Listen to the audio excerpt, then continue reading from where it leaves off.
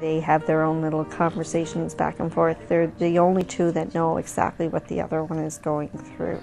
You know, they're not twins, and they're like they're twins. Christopher and Gillian Neville are brother and sister, born 2 years apart, with the same unexplained illness, a mysterious seizure disorder. When Christopher was born, everything seemed normal until he was 3 weeks old. He had a choking episode, and it was assumed it was a reflux problem. That first trip to Chia, I'll never forget it, you know.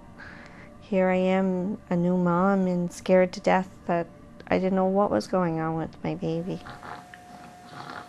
Christopher was a very sick little boy, and he wasn't going to get better. I look at him and I don't know if I could be as strong as him when he's so sick.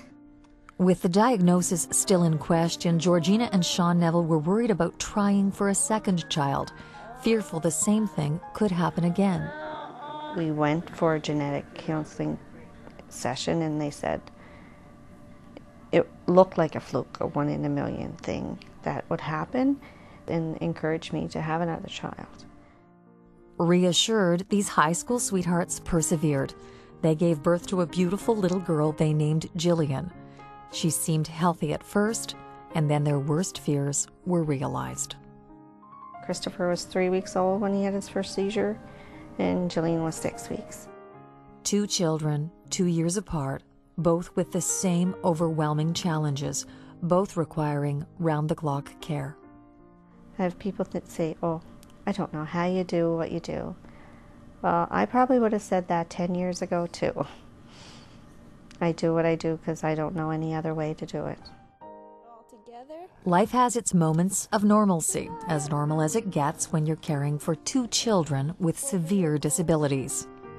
To have one child become ill, but then to have another one and the same thing happen. Good job, Gillian. You gonna dance for us? The Neville children will never walk or talk or do the simple things so many parents take for granted. They are constantly in and out of hospital, and over the years, that's taken its toll. Gillian was sick in 2005, very sick. She was in ICU and had liver failure and pancreatitis, and there was no Roger's house. My husband was home all week with Christopher.